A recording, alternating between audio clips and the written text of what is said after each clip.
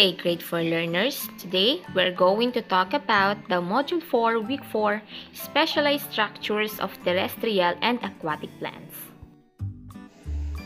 For our lesson objective, first, identify the characteristics of terrestrial and aquatic plants, and identify the specialized structures of terrestrial and aquatic plants. Let's discuss the different characteristics of plants. So what is habitat? Habitat is a place where organism naturally lives. Plants have a unique place to live. Each has a specialized structure to survive in their habitat. Ang habitat ay tumutukoy sa lugar kung saan nabubuhay o naninirahan ng isang organismo katulad ng halaman. Ang bawat halaman ay mayroong kanyang katangian upang ito ay mabuhay sa kanyang habitat. Water plants is also called hydrophytes. So these plants can only grow in water, which is permanently saturated with water and require special adaptations for living submerged in water or at the water surface. So ang water plants ay tinatawag ding hydrophytes. Ito ang mga halaman na nabubuhay o nakatanim sa aquatic environment o matubig na lugar, katulad ng dagat, ilog, lawa at iba pa. Some example of aquatic plants and floating plants are water lily, hyacinth, and lotus.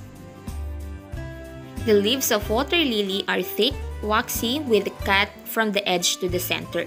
The flowers are thicker, waxy, pointed petals, and star blooms. Hyacinths have showy lavender flowers and the leaves are rounded and leathery, attached to spongy and sometimes inflated stalks. Water hyacinth has dark, long feathery roots. The leaves of lotus are thin and papery. The flowers are rounded petals, spiral-shaped carpel. Land plants are also called terrestrial plants. These plants grow on land or soil.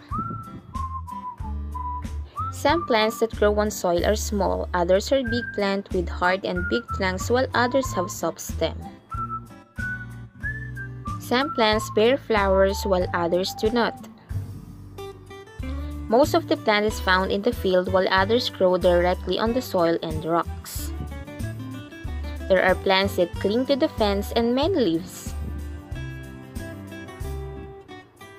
The different shapes and sizes of the leaves are important for the plant's survival.